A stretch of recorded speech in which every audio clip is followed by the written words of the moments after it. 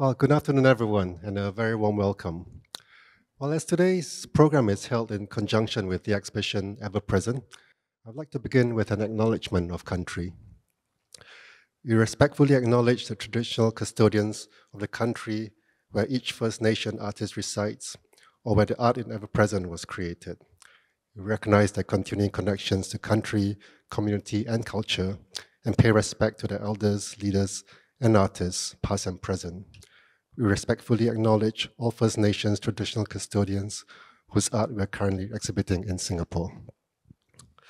Well, this afternoon, it's a privilege for me to introduce Richard Bell. Richard was born in 1953 in Charleville, Queensland. Richard is a Brisbane-based artist and a member of the Kamilaroi, Kuma, Jimam, and Gurang Gurang communities. Richard grew out of a generation of Aboriginal activists and has remained committed to the politics of Aboriginal emancipation and self-determination. He's one of Australia's most significant contemporary artists who works across painting, video art, installation, text, and performance. His work explores complex artistic and political problems of colonial effects and Aboriginal art production. He was awarded the Telstra National Aboriginal Art Awards in 2003, and his work is held in a collection of the National Gallery of Australia, all state galleries in Australia, as well as the Tate in London. Well, welcome, Richard, and thank you for coming to speak with us today. Well, before we begin our conversation, I would also like to share a bit about the Aboriginal Tent Embassy, which has been a part of Canberra's physical and political landscape. And in today's context, the inspiration behind Richard Bell's embassy, the work we're currently sitting in. Well, the Aboriginal Tent Embassy was set up in 1972 by Michael Anderson, Billy Craigie, Bertie Williams, and Tony Curry in response to Prime Minister William McMahon's statement rejecting Aboriginal land rights on Australia Day. In activist and historian Gary Foley's recollection, the Aboriginal Embassy was established because the McMahon's government, quote, makes us aliens in our own land, and so like other aliens, we need an embassy. It has existed intermittently on the lawns of the old Parliament House since 1972 and permanently since 1992. This year is the 50th anniversary of the original Tent Embassy. It stands as a reminder of the fierce resilience of First Peoples in their fight for recognition and change in Australia. While Richard's embassy was first exhibited in Melbourne in 2013, since the work has travelled extensively in Australia to Perth, Cairns, Sydney, Brisbane, as well as to Moscow, Jerusalem, Jakarta, New York, Venice, and Amsterdam. Most recently, concurrently with Ever Present, Embassy is also presented at Documenta 15 in Kassel, Germany. And you can see some images of those presentations here on the screen. Throughout the duration of the Ever Present exhibition, Embassy is a venue for a series of programs developed by our curatorial and curatorial programs teams in consultation with Richard. It also hosts two films that play on a loop: Ningla Anna, a 1972 documentary by Alessandro Cavadini on the original Tent Embassy, and Broken English, a video work by Richard in conversation with Gary Foley. These programs and discussions animate the history behind Embassy. They remind us of the past struggles and the work left to be done. By locating Embassy in the City Hall chamber, a space built during the period of Singapore's colonial history, it hopefully adds resonance to the artwork by drawing out the parallel legacies of British colonial history between Australia and Singapore. Through its activation, Embassy reconnects its exhibition to issues of general concern that are meaningful for the contemporary Singapore audience. The National Gallery Singapore is committed to presenting exhibitions that are relevant and engaged, and the presentation of Embassy is a very important demonstration to this commitment. If you've already visited the exhibition Ever Present, you might also have encountered another work by Richard, Omega Bell's Theorem from 2013. The painting is located in the exhibition's final section, Resistance and Colonization, which presents art that highlights the social and political injustices of colonization and government policies of forced integration, assimilation, and removal. Well, Richard, maybe we could beginning our conversation. In an artist statement, you wrote of the Aboriginal Tent Embassy as a symbol of resistance, while simultaneously an aberration that upsets the master-servant paradigm. You were 19 when the Aboriginal Tent Embassy protest took place. I wanted to start by asking you to share a bit more about what you remember of that period. How have the events come to influence you as a young adult and as an artist today? Gee, I'm trying to think how old I was when, 72, I would have been. According to our research, you Like going? Yeah. Oh, anyway, I was having a good time. um, but I was still at that stage. 1972. That was my last year of high school, and I, I was poor. I couldn't make it down to Canberra, for this protest. But there was plenty of coverage of it. It was on the news, sort of every day, and we're well, we'd been like I remember myself. My personal experience was I was. I was spent the first 2 years of my life living in a tent before the white people in the town threw away enough corrugated iron for us to build a tent shack, for us to live in that. That's what we lived in until I moved to Tina's country. Went to Darwin. My mother got a job up there working in a home for half-caste Aboriginal children. Well, I read that in the 80s, when you were still in Brisbane, you were, I'm going to quote, painting and selling pretty pictures to tourists, that's how you described it. Yeah. How did this change to your current practice come about? Oh, it was an accident. I was making tourist art. I was trying to make money out of making Aboriginal arts and crafts. Like making boomerangs and spears and that sort of thing. But we had fierce competition from the Chinese and the Indonesians. Even at that time. Well, they put a stop to our boomerang making, and I had to find different ways of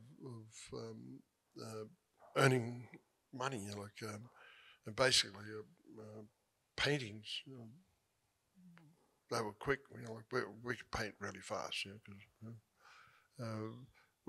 we had to paint like 200 boomerangs a day just to make like $100 for a day. So it might take us like 12 hours to do that. So, but then somebody,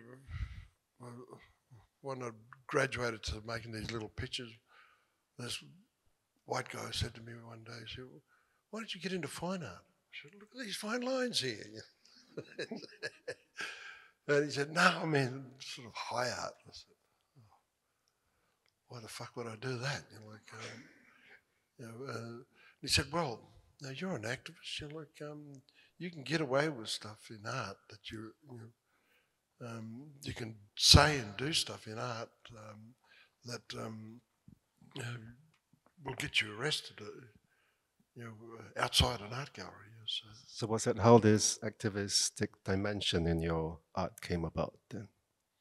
Well, I found out that you can make paintings about protests, and make protests in those paintings. Well, it was the best offer I'd ever had in my life. I think the ability to make art, say and do things, and not get arrested. It was great. And what about the embassy itself? How did the initial conception of the work come about? Oh, well, not long after, I think in 1974, I moved to Sydney. I didn't move to Sydney, I just arrived there. I was on my way back to Brisbane from fruit picking down south. But I landed in Redfern and ended up meeting this guy on the platform at Central Station, and he took me up to Redfern, got me a place to stay. Then they got me a job and all these sorts of things. And what kind of job were you working at the time? gee, well, machinists in like I'd spent a couple of years as an apprentice toolmaker. So I had some skills that I could use. So and there were lots of jobs then. I think I've had more than 100 jobs in my life, sort of thing. So I never thought much of any of them, except the one that I worked for my community.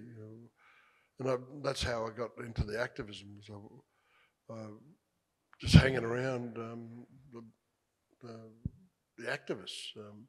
They had the most interesting conversations, and so I'd go to their place or go to the pub, and we'd get there and we'd be talking about black power. Having come from abject poverty, like in Western Queensland, in the outback of Australia, to be talking with these people, like in this most empowered way, really, I needed that,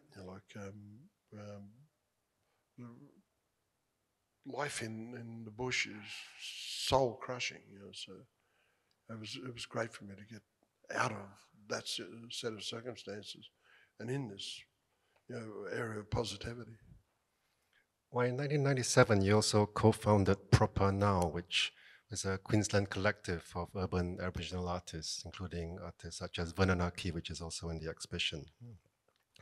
Can you tell us a bit more about how that began too? I think you're talking about Campfire Group. Proper Now. Proper Now we started in 2004. Ah, okay. Yeah. Right. Sorry, my mistake. Yeah, but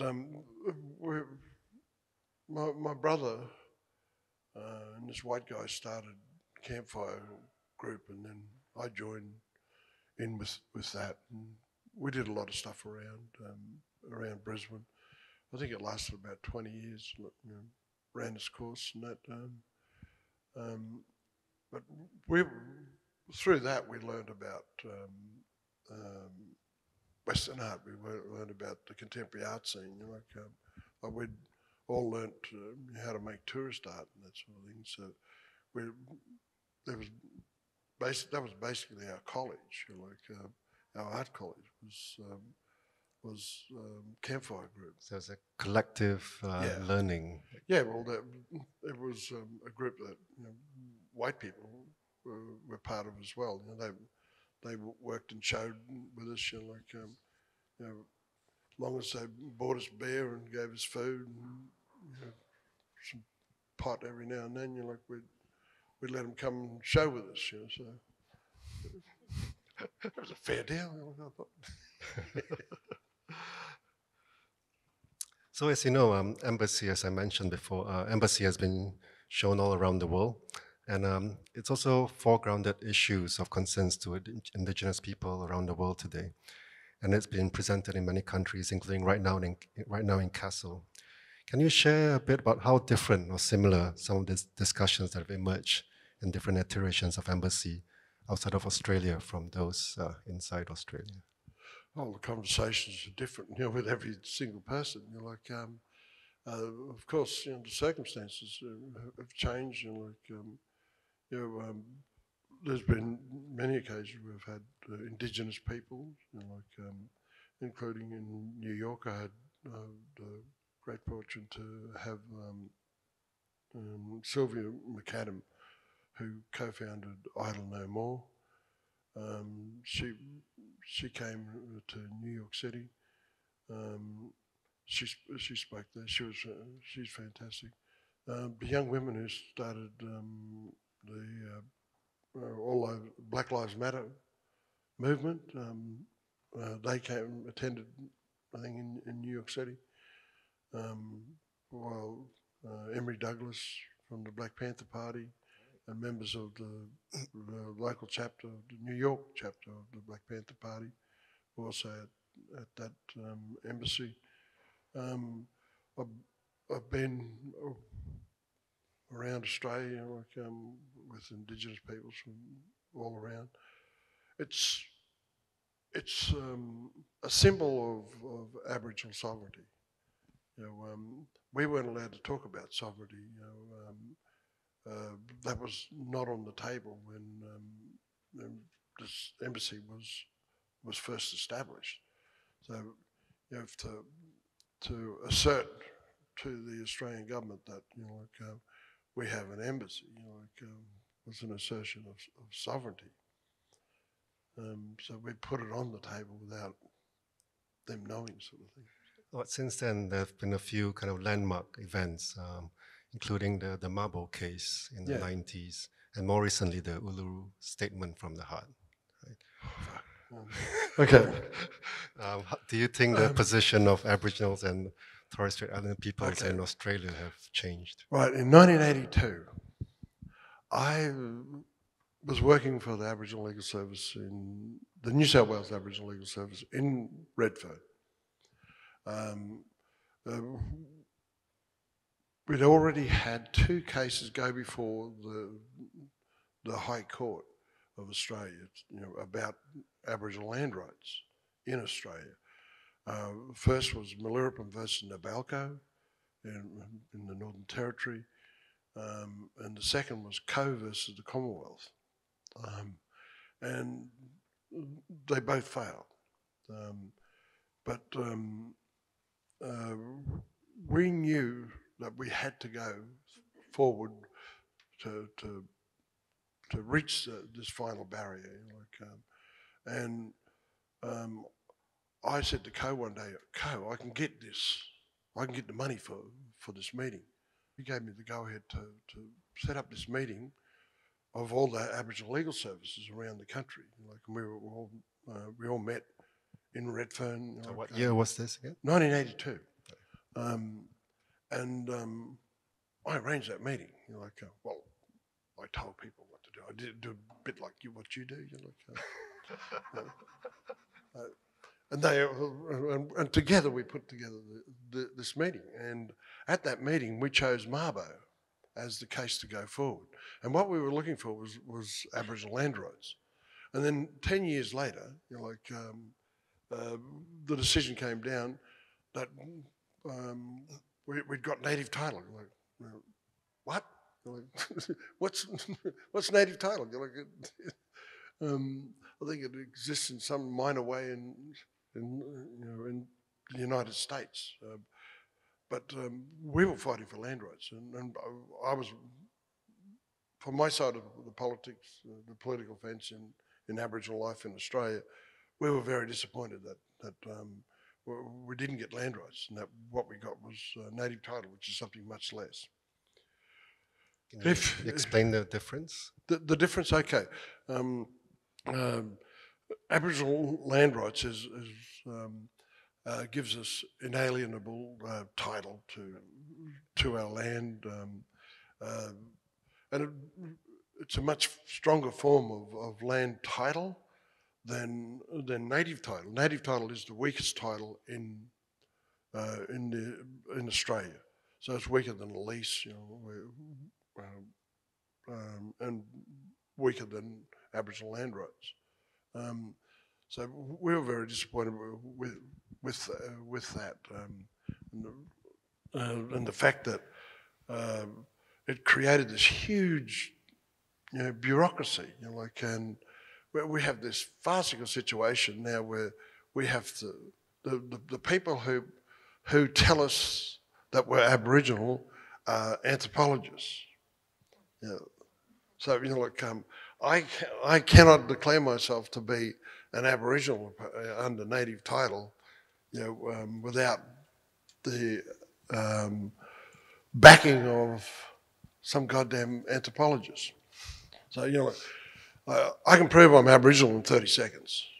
Talking to other Aboriginal people. That's our passport. Our passport is, our family, our story, our country. So, and basically all of us can do that. If I'm talking to somebody from over the other side of the country, it might take 2 or 3 minutes, but then we'll find the common denominators, and then we'll be able to talk, we'll be able to have discussions about the world. Yeah, you were sharing the story about the Mabo case. Oh, yeah. Well, with the Mabo case, the reason we chose Mabo was because there was nobody to oppose it.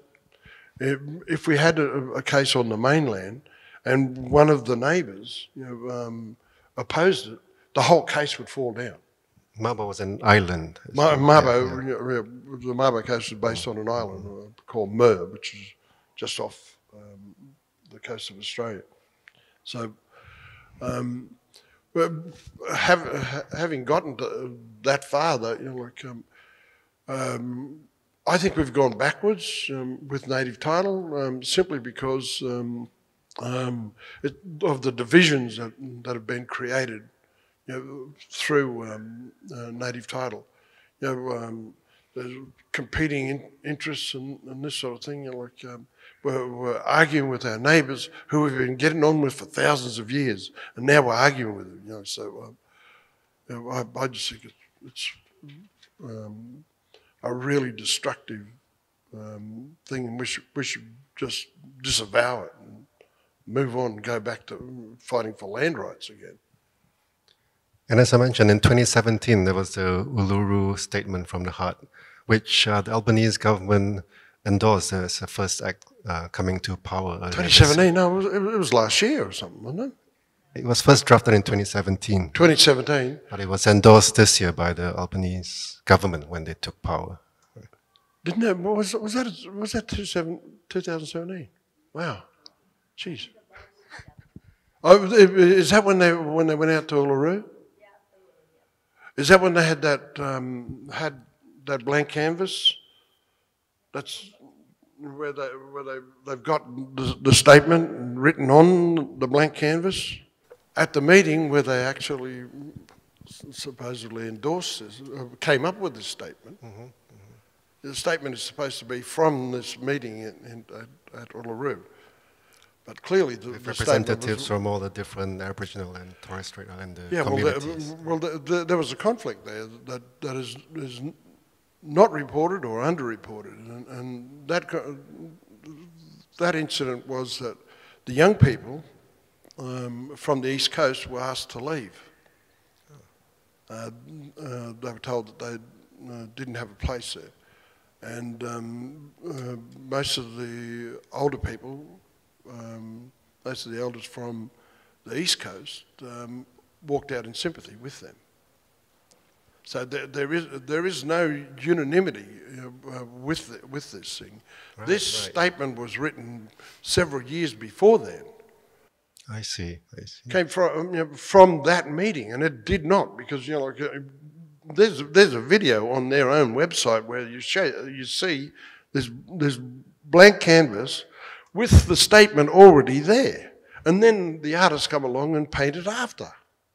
And then they present that as proof of this thing being, from the heart, from... But nevertheless, the endorsement by the government, that's a major... Yeah, of course they're going to endorse it. There's no responsibility in there for the government whatsoever. All they get is a bunch of black fellas sitting over to the side, and they can tell them, this is what we feel, and they can just overrule it. They can just take no notice of it whatsoever. It's just absolutely pointless. All it does is gives them people, a really high-paying job, and then they'll all have staff, and there'll be more high-paying jobs for their friends and that sort of thing. We've seen this movie before. There was reconciliation, there was recognised, and now we got statement from the heart. It's all the same. It's just smoke and mirrors. There's no land involved in this thing. There's no compensation or reparations. Whatever you want to call it. There's no land, no money, no power sharing. Come on. this thing makes the white people feel so happy.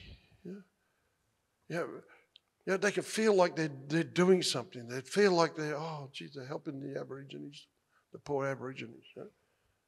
Yeah, they stole a whole continent, right? Brutally. Yeah, they got to face up to they got to have a truth and reconciliation process there, before they start, anything else. Right, right. Okay, before we open up, Richard's very keen to hear from the audience. But before we open up to that, I'd like to ask you, as I mentioned, Embassy is being shown at Documenta. And in 2002, you wrote your essay, Bell's Theorem, which highlights the long-standing inequities in the Aboriginal art market, especially the role played by the art centers as mediators, middlemen, which in some ways also exploited the Aboriginal artists. In a related way, Rang Rupar at Documenta seeks to challenge the existing power structures of the established art system, right, by decentralizing curatorial agency and control. So it's very easy to see why Embassy has a central place at Documenta, both curatorially as well as physically, sitting on the Friedrichsplatz. Can I ask you to share your thoughts about Documenta itself, the exhibition? Oh, I just thought they liked me.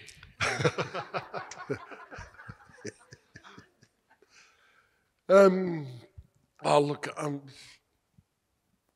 I was so surprised, so gracious, to see where they've positioned, my work. It's obvious that they see it as very important. And in the coming years, Indigenous art from around the world is going to become, very important. And we've had some movements. We've had African art. At the moment, we have Islamic art, and we'll be moving into this period where Indigenous art is going to be the thing. And of course, the money end of town is going to be showing, the inoffensive, polite works. And that will be that.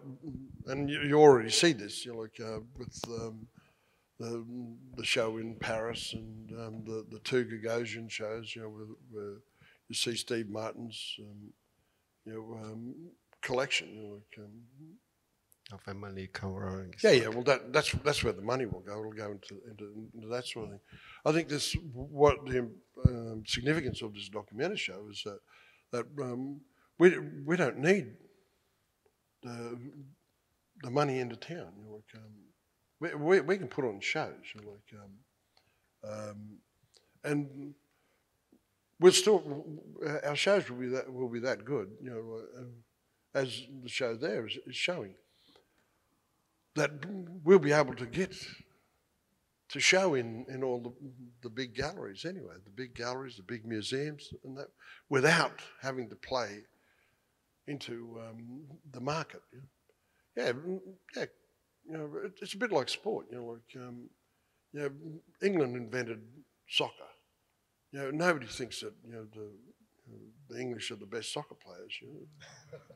So these Western art, nobody thinks that 10% of the world's population is making 90% of the world's best art. And I hear the response, in spite of all the controversies that we hear about, read about Documenta, the response from the German public and was the international public as well has been overwhelming. It truly has. I think all this publicity, it's taken a huge toll on my friends, in Run Group, in the artistic team. But I have this tendency to look for the positives out of this thing, and with all this publicity, we're going to be the most talked about documentary ever. And consequently, the attendances are really, really strong. In fact, it's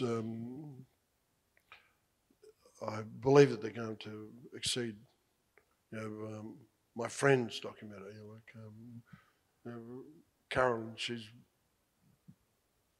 very proud that she holds the record for the highest attending documenter. So, but this one, the numbers are already ahead of Carolyn's. So, Wow. like the people are voting with their feet. They come, they're hearing about this anti-Semitism. They're coming to look for it.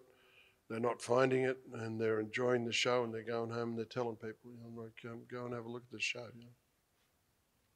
Oh, that's encouraging to hear. Oh, like the lineup was out past my embassy there last Saturday. So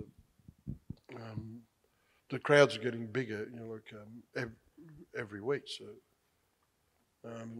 the people are not buying it. I'm very upset for my fellow artists, my friends in Taring Pari, who've been accused of being anti-Semitic. Their work is not anti-Semitic. Their work is anti-discriminatory, across all discrimination. So, and they were very upset with that as well. So, share that sadness with them. But the media has tarred us all with that same brush. They've called this whole show anti-Semitic. Now, I'm from a legal background, so I'm examining my options, because I believe that being called anti-Semitic actually is going to affect my career moving forward. So I'm going to seek some advice on some remedies, let's say. Okay, at this point, I'd like to open up the floor to questions from the audience. If you put your hand up, I think there are some microphones going around. Hi, thank you for this talk. Welcome to Singapore. Hi, Eugene. So I'm going to try and ask this question again, because when I tried asking this of some Australian artists in Dhaka a long time ago, the reception wasn't very good. And my question is actually about advocacy. Obviously, what you're describing is going to be very complicated and a long time to resolve. So as an artist, do you see yourself either as an advocate, or do you feel like it's necessary to work with other groups so that you almost hand over your work of art to a group that then takes it forward to champion other things? The group that got upset with me in Dhaka basically said that they were artists. And I couldn't get around my head. The work that they were doing sounded like they were advocating something, and yet they just wanted to be artists. So it's really about the role of activism in I'll get art. to you. Yeah, and also your approach, because you sound like you're more than an artist. Well, I describe myself as an activist who masquerades as an artist. Look, in answer to your question, it's a very good question too. While I point out things that are wrong, I also do look at solutions. And like you said, these things take a long time. So, as Vincent Lingari said, we're Aboriginal. We know how to wait. So, if a program or project is going to take 20, 25, 30, 40, 50 years, then it takes that long. But there's no point in trying to rush these things. Everybody wants it. They want it all, and they want it now. Well, sometimes I do too. But and these big things, you know, like I know that we have to reach and look for solutions. So,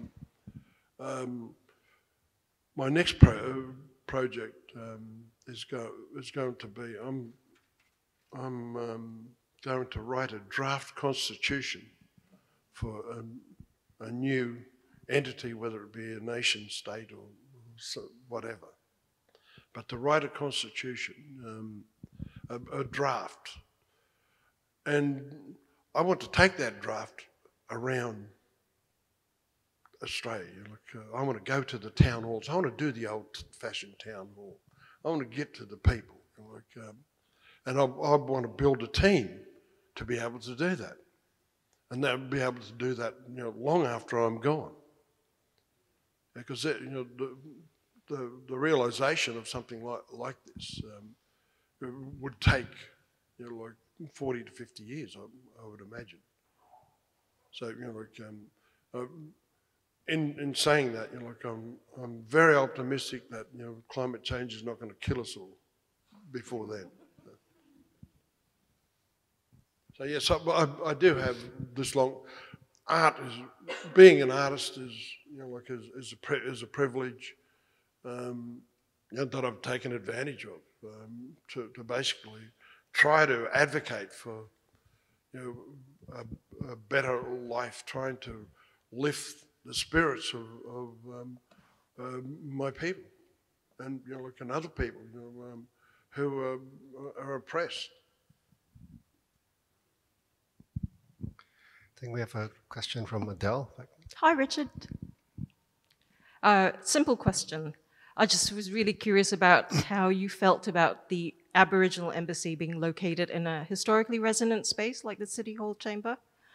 In some ways, to me, I see this work as a signal that it's unceded territory for art, and you're claiming it back in some ways for, I guess, the art gallery versus the historic monument that it is. And in a way, speaking as an artist and saying to the state, no concessions given, or kind of, in your words, zero fucks given. Yeah, look, I'm like, the fact that this is inside this colonial building, you're like, damn, could you imagine this happening, you know, like in the 19th century? You know, like even, you know, the early 20th century. You know, so I prefer it to be outside, you know, opposite, opposing, you know, like the way that the embassy is situated in Kassel at the moment. It's facing the Friedrichshain. I was at the Hawaii Triennale earlier this year. The embassy was, we had the back facing to the Supreme Court building and facing towards the Iolani Palace, which is Hawaiian sovereign land. But to get permission to put the embassy in, you know, on the grounds there, had to go through 3 different American government departments. So I get where you're coming at there, but I think it sort of supersedes all these colonial barriers. That like this colonial building, it's inside this the sacred heart of the building. Like, here we are, you know, talking about. Well, we could talk about some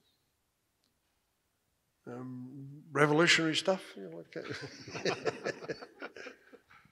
Do you have any other questions for Richard at this point? No, not yet. Well, I'd like to follow on from the earlier question.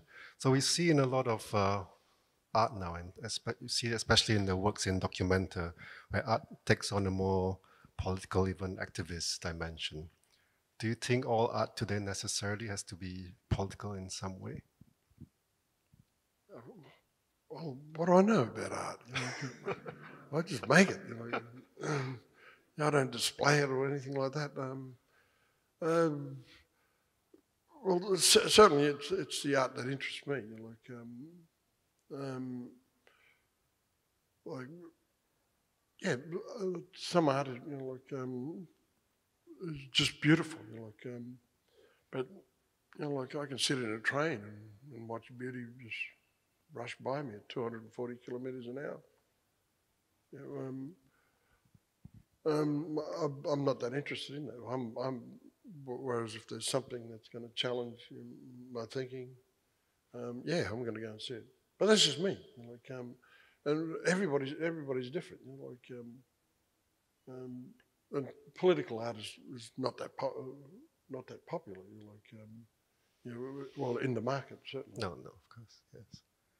But it's definitely the kind of art you're seeing more in museums, biennales for sure. Yeah. There's biennale art, curator art.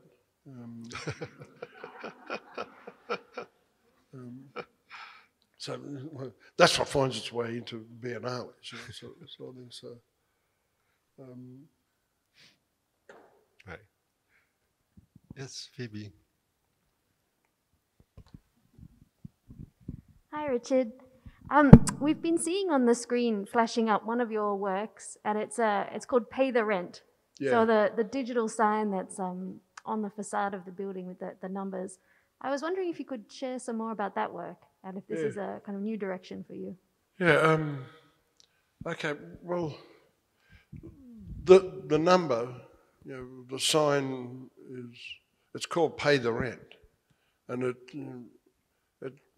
represents a massive number. And that number represents the amount of money that the Australian government owes to the Aboriginal people for the use of our land. I'm not talking about selling it to them. I'm not selling out my people. I'm just saying for the use of our land. That's what and I've calculated that on a whole number of different issues. You can do it on parking in a city, parking in a country town, or you can do it on residential rates, residential leases, commercial leases, all these sorts of things. And you'll end up with figures much bigger than that. And I started that figure on 101 because it was basically colonisation 101. Don't do it because you can't afford it. And also it's a work in response to this statement from the heart. The emptiness of the statement from the heart. This work challenges that. It brings money to the table. It also brings power sharing to the table, and also land.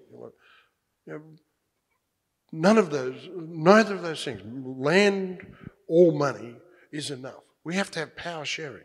We have to have designated seats in Parliament, not voices to Parliament. We need designated seats in each state. We need designated seats in each Parliament, in both federal and state, and even down to the local level.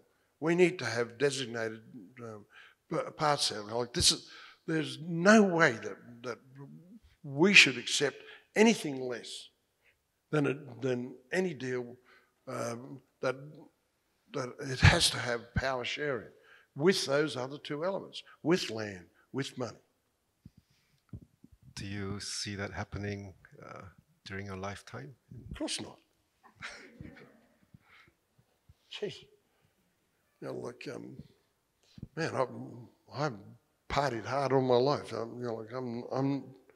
I'm definitely not going to live that long. Well, I hope you're wrong about that, but I am. I'm not wrong about it. Let me tell you.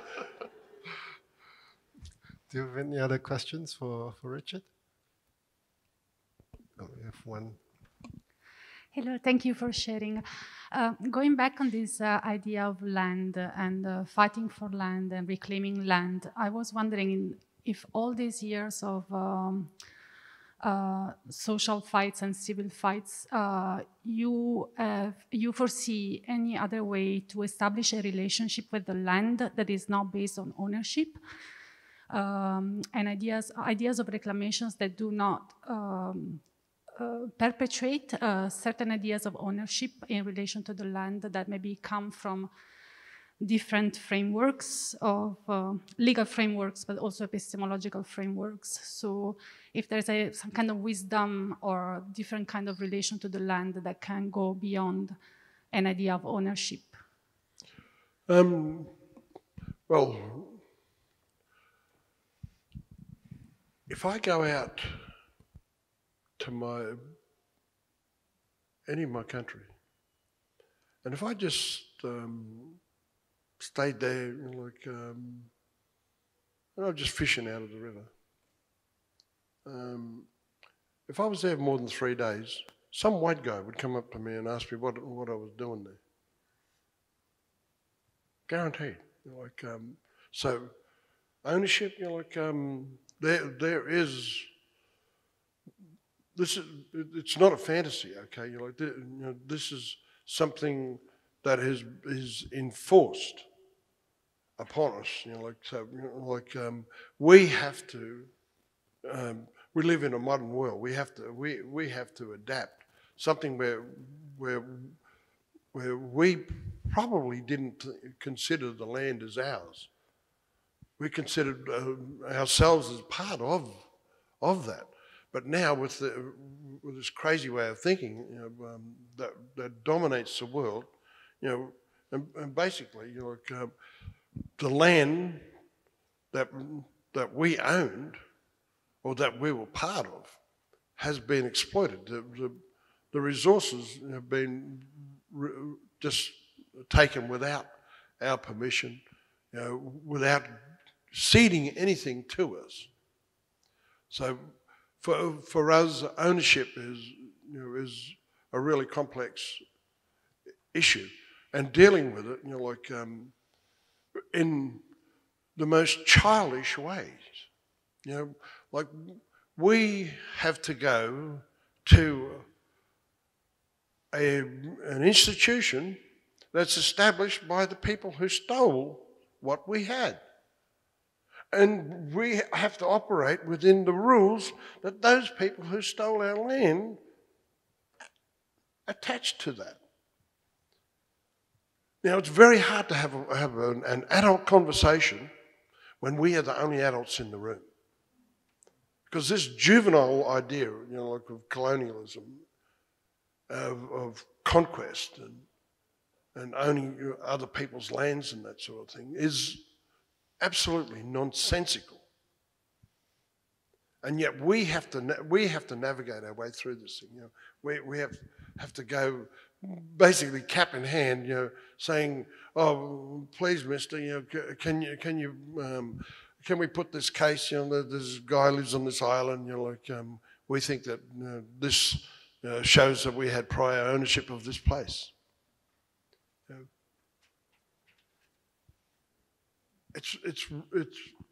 We need a revolution in the way that things are looked at. Ownership of land. Come on. How can you actually own it? I don't know if that answers your question, but for me, that's my question. How do you own it?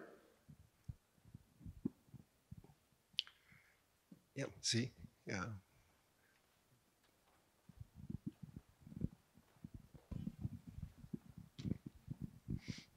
Hi, Richard. I have a follow-up question to your partying hard lifestyle. So what happens to embassy after you're gone from this earth? What does it mean for that artwork? Because it's got such a symbolic meaning and it's got that rich history. But what happens to Richard Bell's embassy? Well, it's been collected by the Tate, I think. Right? Yeah. Yes. Well, we're in the process of telling them how they're supposed to do it. like I did this thing as a tribute and an homage to the young people who in Australia around that time, or in the couple of years preceding that, they started setting up Aboriginal tent embassies, you know, in the country towns as well as the cities, you know. So it was a phenomenon, you know, and it preceded, you know, a lot of the Idle No More, and that sort of, like these people were out there, and like at the moment, I think there'd be, you know, like half a dozen tent embassies scattered around Australia. So it's, you know, the tent embassy is not going to go anywhere. You know, like it's still there in Canberra. My edition of it, you know, will be it'll be able to be activated upon, you know, some certain rules. You know, like you know, it must be a space, you know, where the oppressed can have a voice. So that's probably the most important thing there, and the discussions must be about the oppression of people, and looking, and also the positivity. We need to be looking for solutions, you know, to these problems. Well, it is a space, as you've said, that imagine for the articulation of better futures, right? So I have two questions for you. Firstly, what is your vision for a better future, and how do you think art has a role to play in that? Jesus Christ! You know, like he's like, I need to invoice you. Come on, look, well, Zizek said it, you know, and said one thing. He said that was really important in this. He says, it's easier to imagine the end of the world than it is to imagine the end of capitalism. Yep. Capitalism is the culprit, right? You have a look at all the problems around the world. It's capitalism.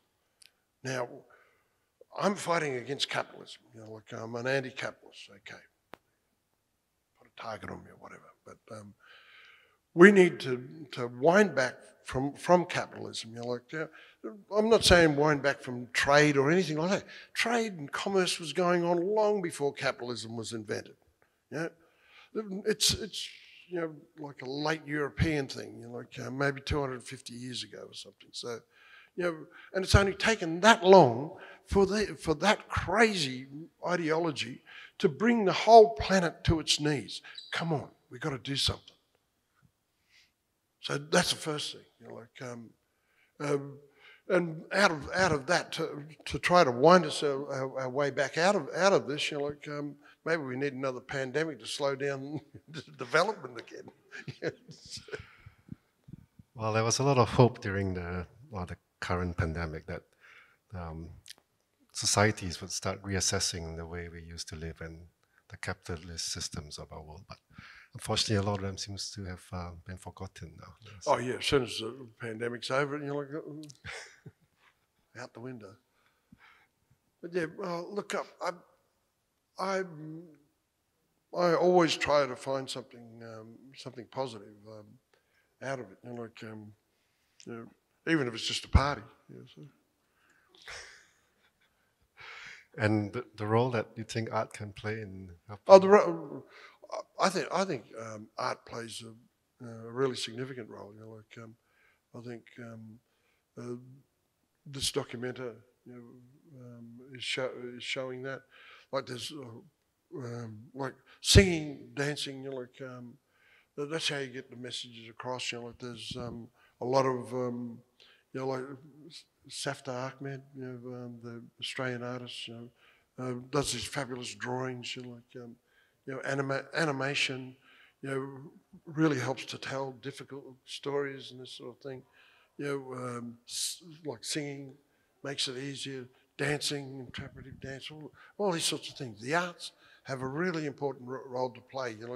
Not only in calling out, the power, but also presenting, the positivity there. Presenting the ideas that can make us better.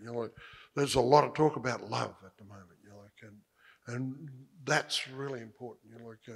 We need to love more. We need to cut back on the hate. And amplify the love.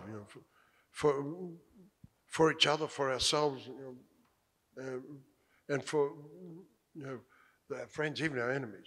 Just back the fuck off from this hate business. Well, final questions. You have two more questions. Yeah. Here at the front. Yes, I'm very curious. You mentioned that Hi, sorry about that. You mentioned that for posterity, there are going to be some rules with this work about how it can be shown, and one of them, the example you gave, was to give voice to the oppressed. I'm very curious to know what rules you gave Eugene in terms of bringing the embassy here in Singapore. I'm sitting across from him. I know, but I would really like to know what one of the rules at least was. I don't think there were any rules. Well, I'll let him off the hook here. Usually it's me asking the questions.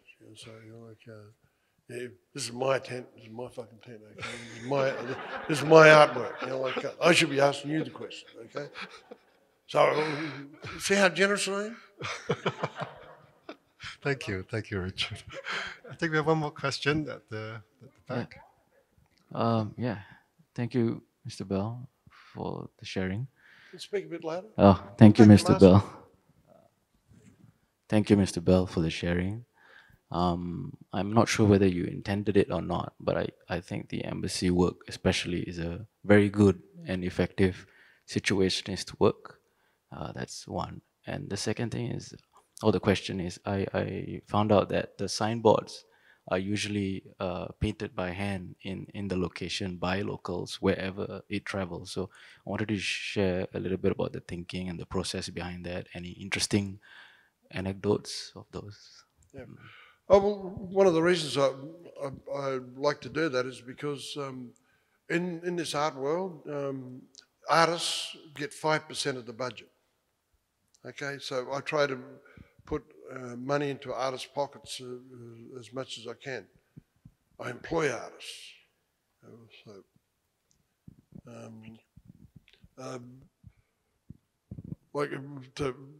I could get these printed, but I don't want to do that. I actually want an artist to get paid, to be doing that, to be making it or whatever, and that there should be a budget, a good budget, for that to happen. I think that's in keeping with, just the solidarity, a citizen of this earth, to be looking after our fellow beings. Okay, well, thank you very much, Richard. I think that's all we have time for today. So please join me in thanking Richard again for this.